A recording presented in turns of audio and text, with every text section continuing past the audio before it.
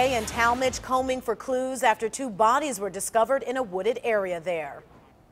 Tracy Carlos is live on 5 with some late-breaking information on the case. Right now, there is a search going on as we speak for evidence, but Tallmadge police are releasing few other details tonight. Yellow crime tape is up. A police car sits in front of the home, and BCI investigators spent the day collecting evidence from inside and outside of 574 Stone Creek Drive.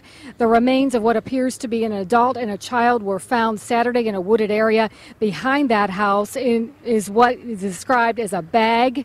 Wrapped in a blanket, according to the Summit County Medical Examiner's Office. Police released the identity of a missing woman today. The woman, 31-year-old Wendy Ralston, lives at the home.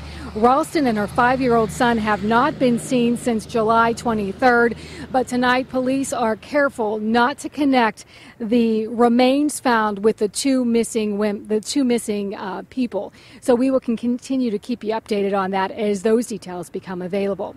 Live on 5 in Tallmadge, Tracy Carlos.